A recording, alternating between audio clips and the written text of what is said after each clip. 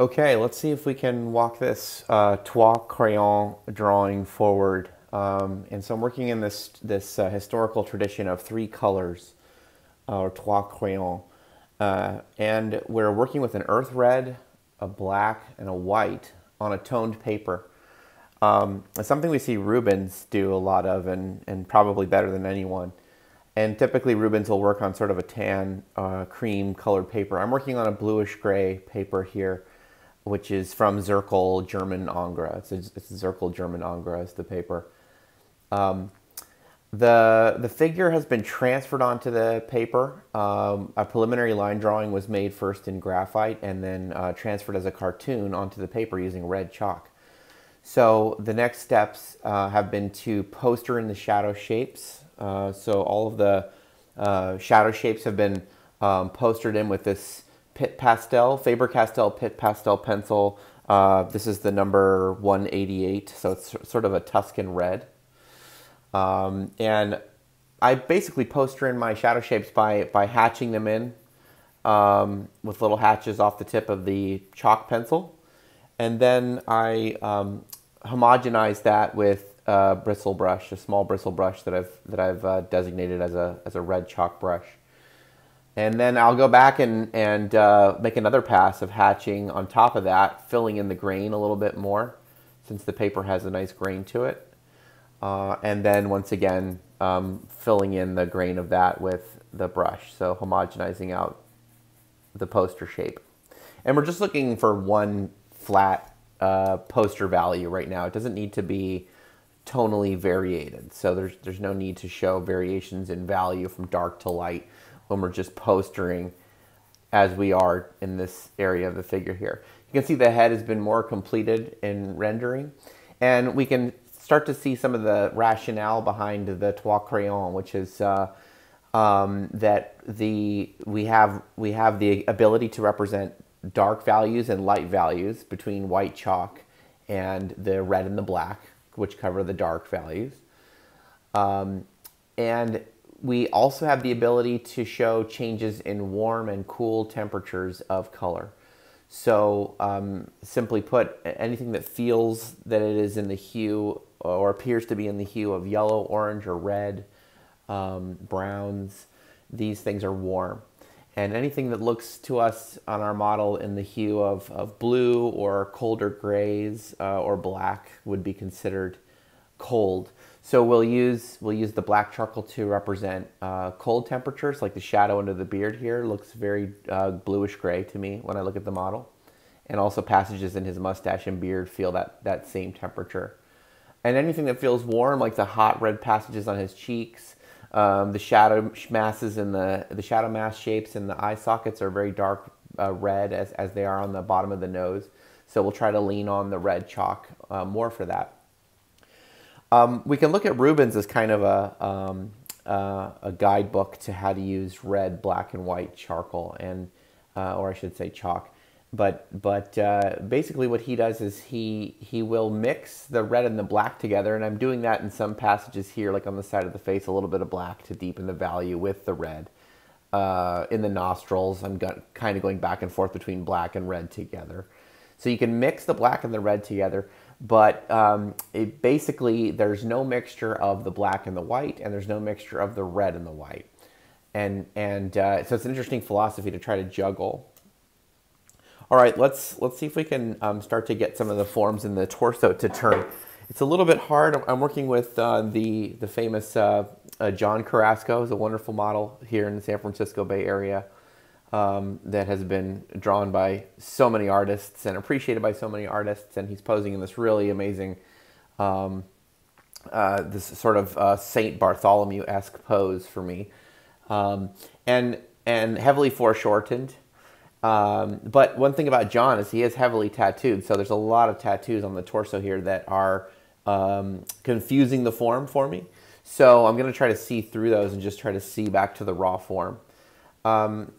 What I like to do is establish the highest lights first. So I'm going to go ahead and lay in the highlight on the stomach and really go for the shape of the highlight. So I'm trying to be hard on myself about the position of this light shape and also its specific shape as we sort of lightning bolt our way through the form here.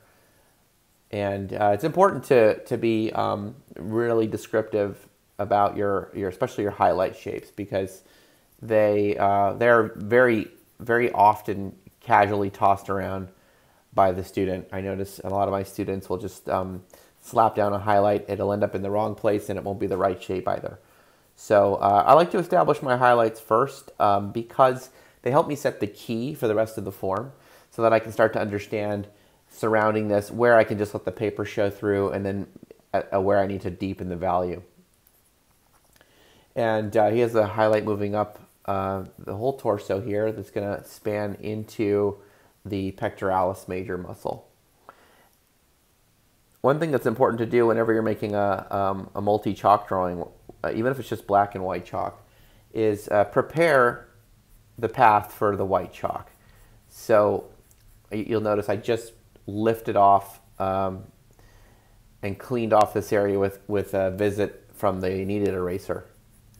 And that's because if there was any residue there of black charcoal or white or red chalk, we would see a mixture occur. We'd see the white appearing either in kind of a smoky blue appearance if it mixes with the black charcoal, or it turns into a kind of a salmon pink color if we mix it with the red chalk, and it basically is unattractive, unappealing looking in the drawing. So we're trying to keep the white isolated in this drawing. And you'll notice as I hatch the white on, I think about staying on the form. So the hatches are lines that travel in a cross contour manner. They travel across the surface, and ostensibly they describe sculpture. They describe the turning form of the body.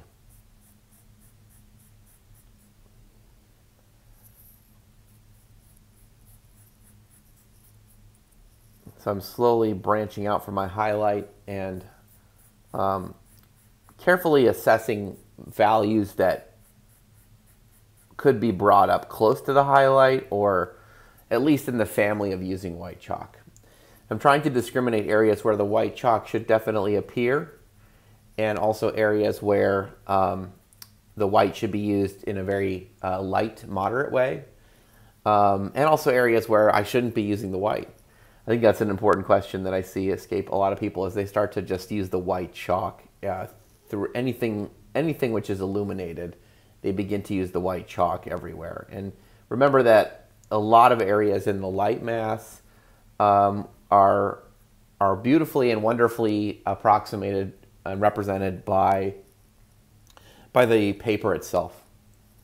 So for a more masterful appearance in the drawing, we want to make sure that paper can appear just clean, untouched paper. Sometimes you can achieve that by erasing back out to the paper, but we definitely want the paper to function as part of as an operative value in turning the form. So we want to give the paper the opportunity to do that. Once we start mixing the chalks everywhere and creating values by mixed chalks, we're really not in the realm of a chalk drawing anymore. We're really doing a full pastel, full color painting. And that's fine, but we'd want a broader palette, and we're probably going to obliterate the paper, at least the value and the color of the paper. Okay, so we're getting some of our higher lights happening here. There's a moment here where the costal arch of the rib cage comes up pretty high because of the foreshortened nature of the pose. I'm actually getting a little bit of rib cage showing up here. So notice my hatches are traveling across the form. And it seems like I have a little bit of light up on the pectoralis. And I'll remind you, I'm looking through his tattoos, and I'm trying to just read what the raw form would be without the tattoo in the way.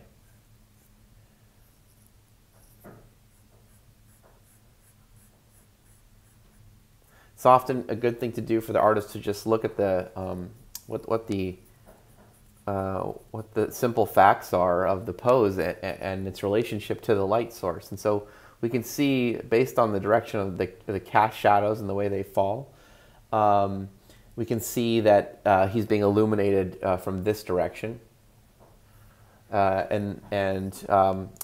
John posed for a video recording of this pose. So I'm working from a video recording of him in the pose. So as I look at him in the pose, I can see him breathing and blinking his eyes, and the pose wavers here and there as he struggles to hold the pose. So I'm trying to simulate the experience of having him hold this pose from life. But he was outside in my garden behind my studio, lit up by the sun. So the sunshine was coming in this upper side angle. Okay, so we're starting to turn the volume a little bit. I like to hatch on my chalks, and then I like to work them out a little bit with a brush. So I'm using a small bristle brush here that I keep specifically for white chalk. If you try to blend your white chalk with a brush that you've used for black or red or any other color, then you're going to start to you're going to dirty that color. So I often go back and forth between blending and hatching. You can see that the French artist Pierre-Paul Prud'hon, a lot of his drawings have unfinished areas, and you can see the process he's gone through. And it seems that what he often does is he'll hatch on the white in a very almost crisscross tic-tac-toe manner across the form, just trying to establish where the whites will go. And then you can see in more finely finished passages of his drawings, he's blended that out completely and then re-rendered with new hatches on top of that. And Prud'hon, actually, you can see in his drawings, will mix the black and the white together. He'll interweave hatches of black and white. And that's something that I don't do, but he makes it work amazingly. Okay, so we've worked out the white on the form. We're starting to get a little bit of turning volume in the chest. So now it's time to start to look and turn to our darker values, and that's where we're going to use our red chalks and our black charcoal. And we have to start to discriminate here between what's warm and what's cool. And one of the first places I'm going to start here is right at the terminator edge on the side of the rib cage. I'm going to create a core shadow edge. So core shadow edge is a deepened, darkened area of value just behind the terminator of the shadow edge. And the reason for its existence is that there's simply always going to be less reflected light present. The least amount of reflected light present will occur directly behind the terminator edge. So here's the terminator edge where the light terminates. Immediately behind that edge is a zone where we have the least presence of reflected light. And these areas will always have more reflected light in them, even if they're very minimal. So I start to hatch in the core shadow, and I'll even run the tone past the terminator a little bit into what we call half light, where the light rays are tangent to the form, just to soften that edge a little bit. Now I'm not going to do that in an area where there's a cast shadow, because cast shadows are sharp. But there is a deepened value here, so I'm using a darker red chalk. Just full disclosure here, I'm breaking the historical rules a little bit in that I've got two chalks going on. Let me address that now. So I have a Faber-Castell Pitt Pastel number 188. You can see the little number hiding inside the holder there, number 188. And then I have a Faber-Castell Pitt Pastel. This is a number 192. It's a little bit more of a darker Venetian red. So I'm leaning on that to access a little bit of the darker values in the red. That's one thing about a red chalk drawing, is that the red chalk is not going to be as dark as black charcoal. So we have to learn to adjust our value range. But if we're doing a Trois crayon drawing, we have unlimited access here to full, deep, darkened values. So I'm putting in the core shadow as I go down the bicep here. In a form like the bicep, the core shadow might look just like a little bit of a ribbon stripe running down the length of the bicep. And it's going to vary in width as the bicep either tightens in curvature or broadens in curvature. It's important not to make a pinstripe out of the core shadow, but something that is integrated into the whole shadow shape behind it. And it's fine to work back and forth with your blending tool. I'm using a brush. Blend it out and then hatch it again if you'd like. Now, a wonderful place to find cool temperatures in the figure is right in the zone of the half light. So where the light is starting to lose its strength and impact the form. In flesh, we typically see that the value of the light is darkening to the darkest value that it can be and still be considered light mass, because these areas are scientifically illuminated by light. But what happens in flesh, due to the raking angle of the light, the semi-transparency of the flesh itself, and the presence of hairs on the growing out of the surface of the flesh, we get a cool temperature in the half light.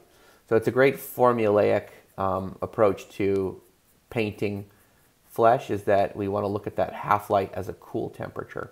Meanwhile, the shadow mass will be warm. But I'm hatching in with the black charcoal, just a cool temperature, so if it's black will be cool. And I'm looking at the values present on the model, and I'm trying to turn the form. I can leave that as is, or if I feel needed, if I feel it's needed, I can blend that out with the brush a little bit. One thing I'm wary of in working with a charcoal pencil, I find this true for all charcoal pencils. This happens to be a Wolf's Carbon. It's a B, so I think it's the hardest one that they offer. But I noticed that anytime we're blending a charcoal pencil, it's going to end up getting a little bit darker after you pass over it with your blending tool. So there it goes, it's getting darker. So I try to sneak up on it when I'm hatching it on, because I know I'm probably going to blend it, and it's probably going to then be too dark. So that one worked out okay, but you can revisit it with the kneaded eraser and adjust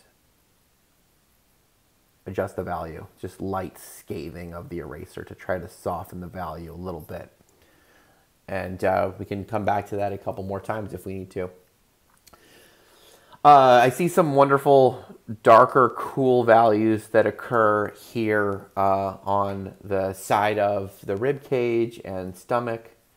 So I can gently hatch these on. They are cool temperature to my eye. They look very cool and grayish in value.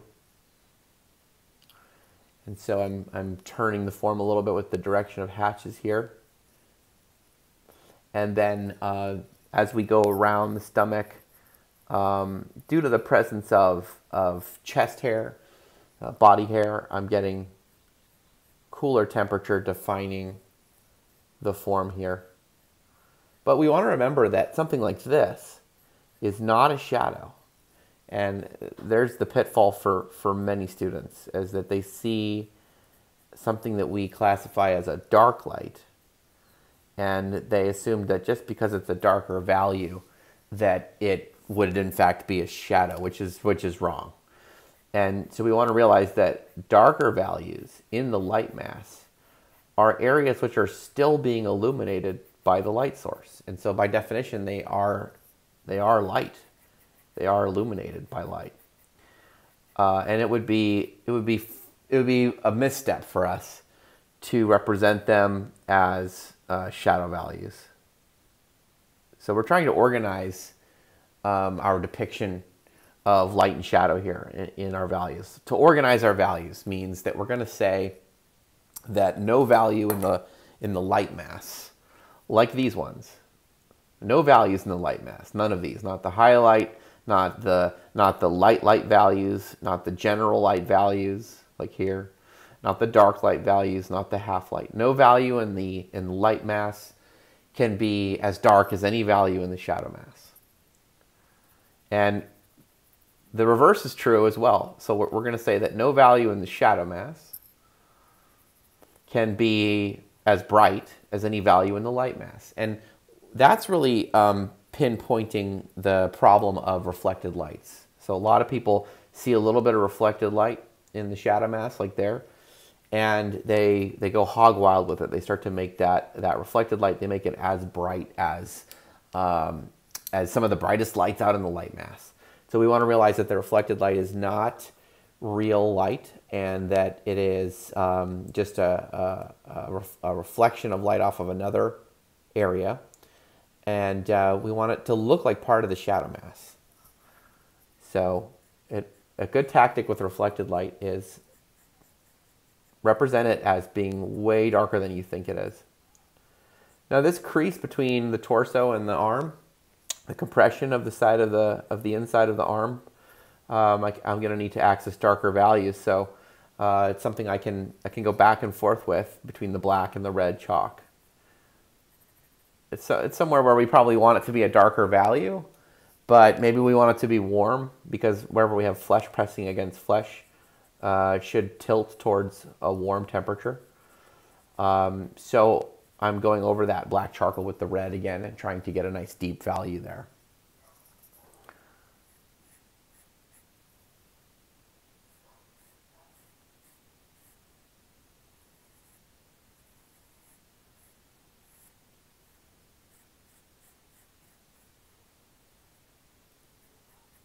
Okay.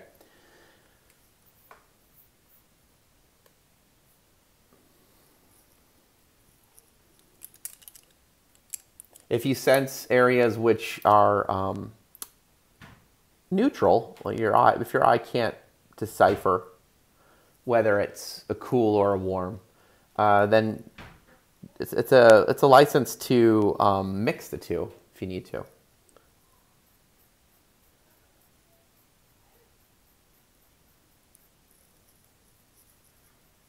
So that helps me to turn the belly a little bit more right there. And I'm also seeing values present on the side of the body that are going to need to be a little darker than the paper. So I'm just going to hatch lightly a little bit of the lighter red chalk over that to try to get this to turn down in value. And I'm going to brush that out just to homogenize it, let it sit on the form. Integrate it with the surrounding neighboring tones.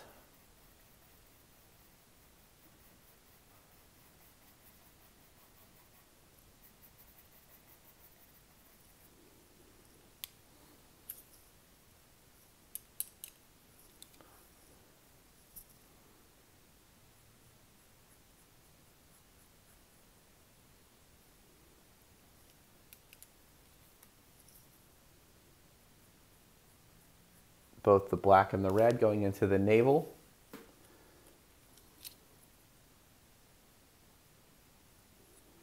can see a little bit of white in the way. So this is an example of what I was talking about before. If you feel like you need to use a passage of red or black in an area where you already have placed some white, just take a second to clear out and prepare the way for the addition of that chalk. Okay. A little bit of form that I want to capture here is this plane sort of spanning between the stomach and costal arch of the rib cage, and also some turning at the side of the belly, turning away from us. Since the whole torso is ultimately a round thing in the human body, it means this edge needs to go that way, this edge needs to come this way.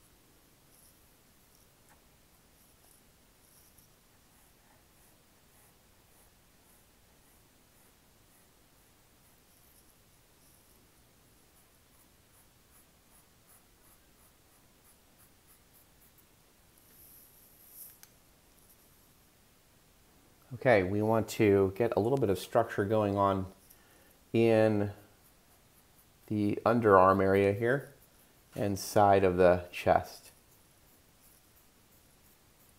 Looking at the values that create both the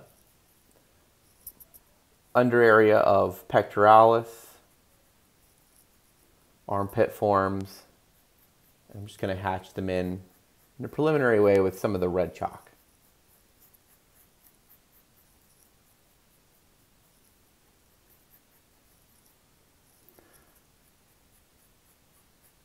Intermittently, we want to look back at the whole drawing, and we want to gauge if there's a little bit of light in here, for example.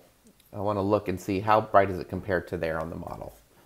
And so typically when we do that, we realize that the values are very different. When we think we might have a light here that's maybe the same as over there, we want to make a comparison.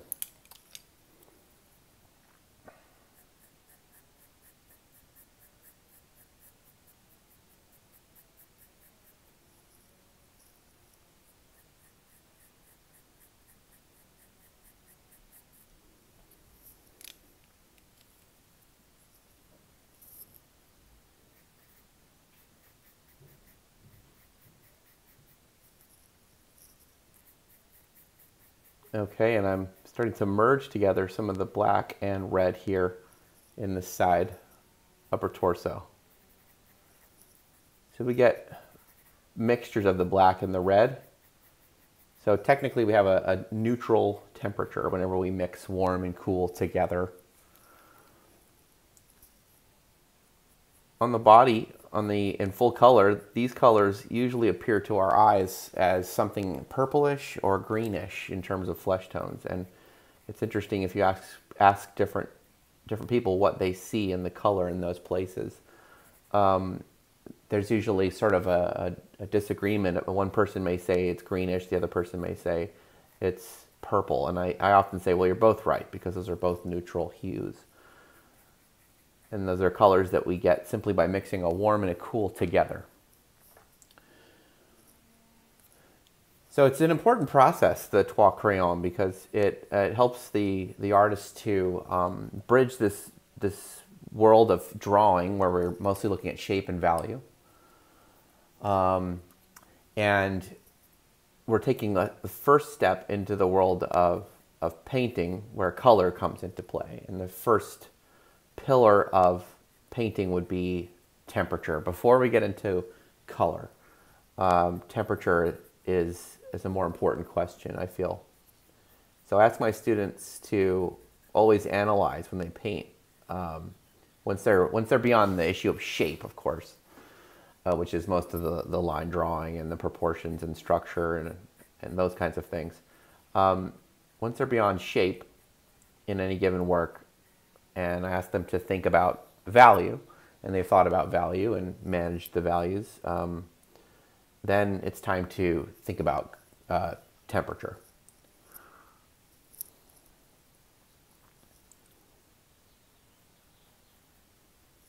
And the amazing thing about that, I feel that when we learn to paint that way, is that if we get the color, if we get the value right, and we get the temperature right, the color can do whatever it wants, really.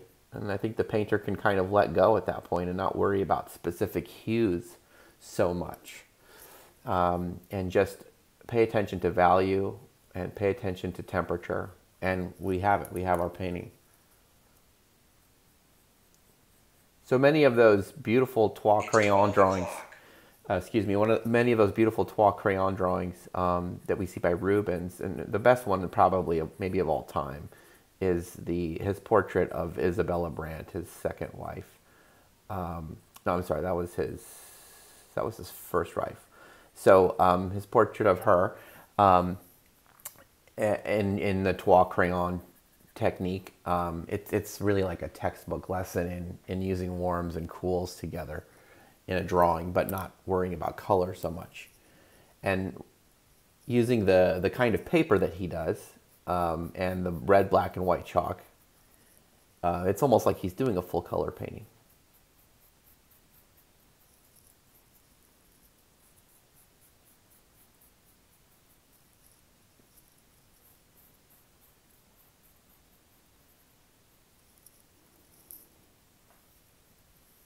You can see what happens when I bring the white right up to the edge of the dark. There, we develop a corner there.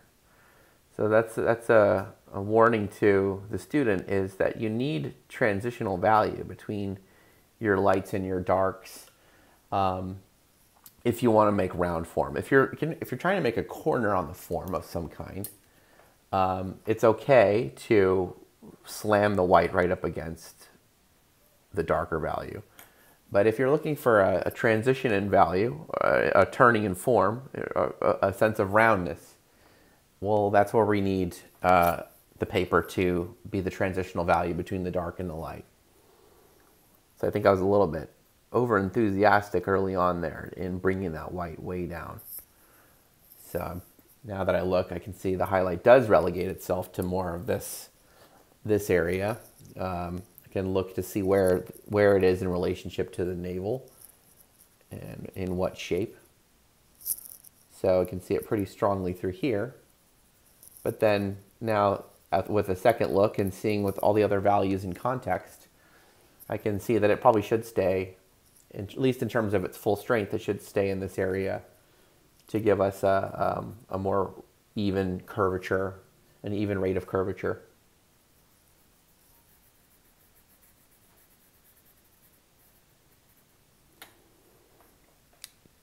Yeah. The other thing I noticed with this process of filming the demonstration is that I get to look through my video camera intermittently, and I notice it works in a couple different ways. It's like a blemish mirror in that it's very unforgiving. The camera is very harsh, and everything looks way more contrasted and intense than what I see on the paper. So it pushes me to try to be even more subtle. But the camera also just shows me a smaller version of my drawing, which is the equivalent of getting up and backing up, looking at the drawing from a distance, which is a good thing to do if you're in the studio with the model and you're drawing from life, and you need to get up out of your chair or get back away from your easel and look at your drawing from a distance every 5 minutes, as much as you can. And that's the magic wand. If there is a magic wand to drawing or painting, it's getting back and seeing the work from a distance frequently. People always want a magic pill or magic wand trick to learn to do something, and that's one of them for drawing and painting, is back up. And the other is squint your eyes. Squint your eyes as you look at your drawing as much as you can. Squint when you look at your drawing, and squint when you look at your model at the same time. Keep them squinted. Look back and forth at the model with squinted eyes, and you'll catch things that maybe slipped past your awareness. You'll notice value patterns and that you didn't capture, or you'll notice where you're making a value pattern where there shouldn't be one. So squinting and backing up from your work are two major magic wands, I guess, for us to draw and paint better. Another one that I use a lot is looking in a mirror. And I intermittently have a little mirror here at the side of the easel, just a small one. And I can look at my drawing backwards, and immediately popping out to my eye will be anything that's maybe out of whack structurally. Definitely in portraiture, it really helps. You might notice that you have the eye slightly out of location, or you have one side of the mouth too long than the other. You'll catch those things before they are cemented in the work.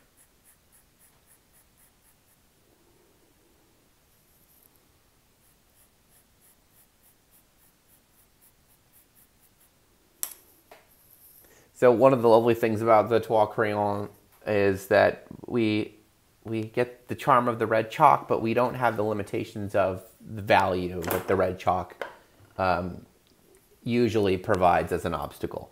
Usually with red chalk, we have to work in a more compressed value range because the red chalk just won't go into the ranges of black charcoal. So now we don't have that limitation. We've got everything going.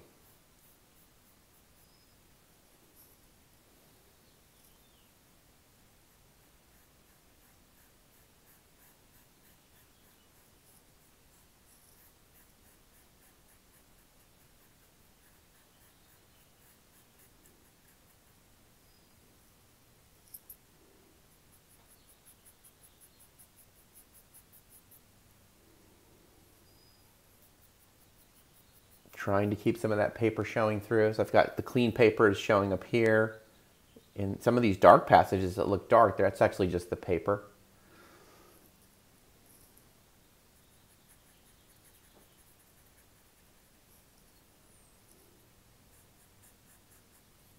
You can see that the white is turning a little bit pink to my eye.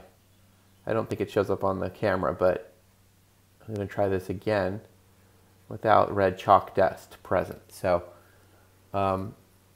just gently hatching. Yeah, there's red chalk there. So red chalk dust. So the white turns a little bit pink, which I don't want it to have. And again, John's arms are heavily tattooed, and so I have to go a little bit off of memory of my awareness of the form of musculature and just simple understandings of how light will bathe the form of a cylinder, of an egg, sort of putting the logic of light on a cylinder and on an egg together can help me to work my way through things like a deltoid and a bicep. And then there's also just the looking at the drawing and seeing what does it look like.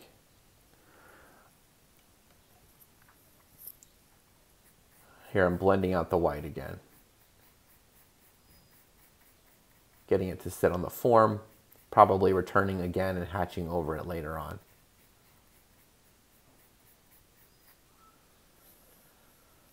So we're getting some volume out of him now. I think it's always important to not copy from your reference, even if the model's sitting there posing for you from life, or you're working from a photo, or like working from a video recording of the pose like I am. Look at the drawing and see, what does it need? What is it asking you to do? What is it telling you that it likes or doesn't like? And I think that's works for painting as well. You know, a painting will call out to you and say, it'll tell you, it'll communicate to you. It'll say, I don't like this happening over here. You know what that feels like. You look at something and you thought it was the right thing to do because you saw it, but then when you try it, it doesn't feel good. And so you have to listen to the drawing or the painting. So I just look at the drawing. I sort of turn away from the model sometimes for a while and just work on the drawing or the painting itself. And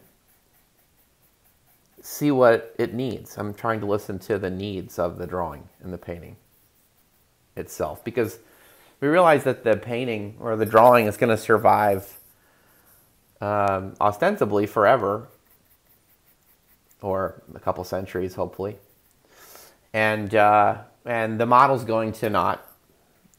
And any record of that, you know, the video, the photograph, or whatever was used to reference, no one's really going to care about that anymore. So the artwork transcends and lives on. So we really have to listen to it, to the drawing, to the painting, and get what it needs.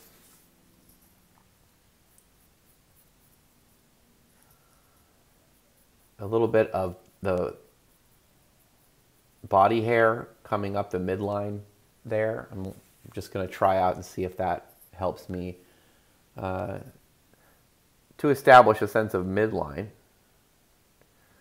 And I also notice a little bit of just the impact of the navel being a recession has some effect on the forms to its sides in a cool temperature value.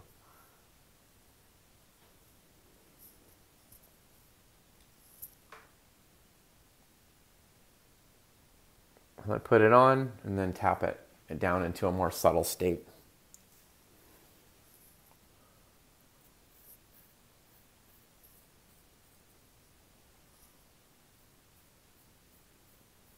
Very challenging sometimes when men have both chest hair and tattoos. You really have to turn to your memory and your awareness of form and your study of anatomy to navigate through, and your understanding of light on form. to make it work, because you're in a sort of a minefield of obstacles. And once again, turning and looking to the drawing and saying, what do you need, or what don't you like? What's not working? And taking time to adjust those things.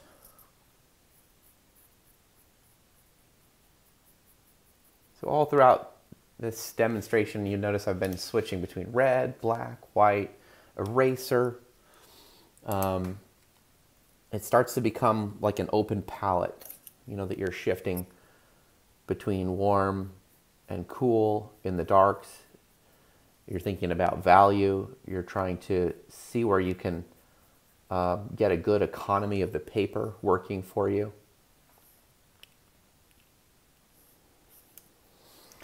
I'm a big fan of linear work, so when I look at Van Dyck's drawings and Rubens' drawings, you can see that they care about the linear quality, what kind of line work is used. They care about that just as much as they do about the tonal work, the fine tonal work that they do. And they almost non-verbally teach us a code about linear work.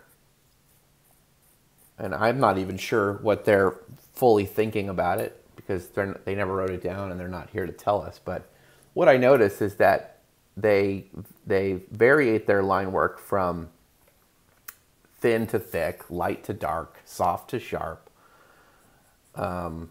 solid to tenuous or broken. All the different things you could think of. And it seems to correlate very much to the kind of form they're drawing. Whether it's in shadow, like here, or whether it's in light, like up here. Whether it's soft flesh, like this, and this, or maybe it's bone, like this.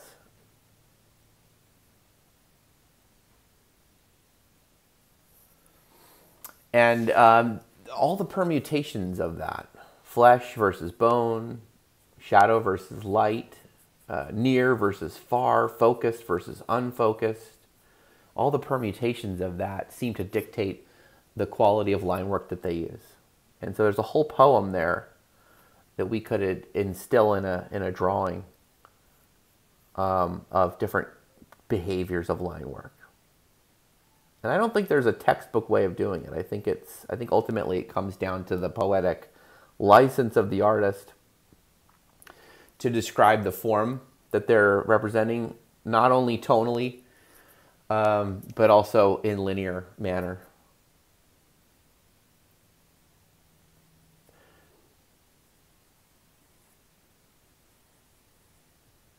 And so if you see corrections, if you want to change the outline of the body to, let's say, run in here, and put in those statements. And those masters certainly did so.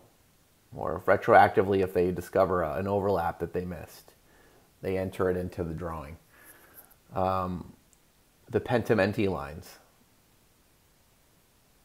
Pentimenti meaning little repentances, little apologies. If I need to correct this and move this in, I'm just going to put that new line in and leave the lines. Let them stay there. Or maybe they're just searching. Maybe we're just searching for where is the edge. And by putting in and reiterating, we can find out where it needs to be. So I think pentimenti lines do have a good use. The artist is searching, and they have a charm to them when we leave them as well.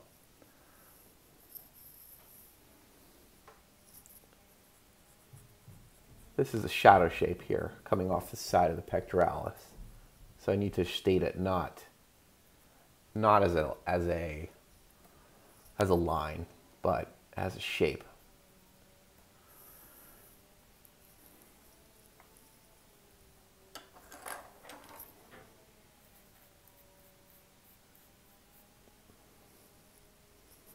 Okay, so I'm sure I'll be working and revisiting these passages many times as I continue into the legs and arms. It's natural that when we render one thing, move into the next area, we see more truth about what we left behind. And we often want to go back to that. So, and hopefully it gets better and better.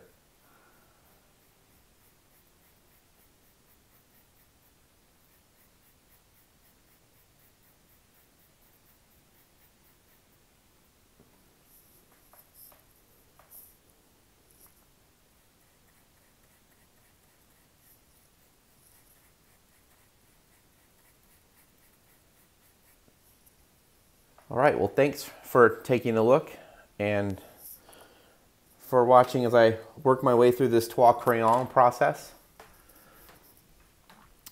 And I hope you give it a try sometime.